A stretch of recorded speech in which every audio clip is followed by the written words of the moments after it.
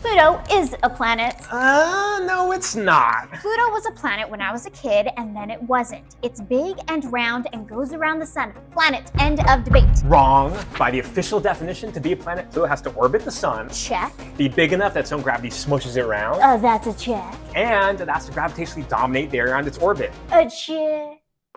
Pluto doesn't do that, so it's not a planet. End of debate. But if you have to dominate your orbit, that means stuff outside of Pluto determines its planetness, and that doesn't make any sense. Yeah, but scientists are divided. Some only care about what Pluto's like on its own, and others care about its past and how it interacts with other stuff. Okay, so you're just saying it depends on your perspective and your specific area of science? Yeah, but it's still not a planet. You're gonna tell me that I'm wrong? Grow up, bro. Well, we can't agree on anything. Lunchtime.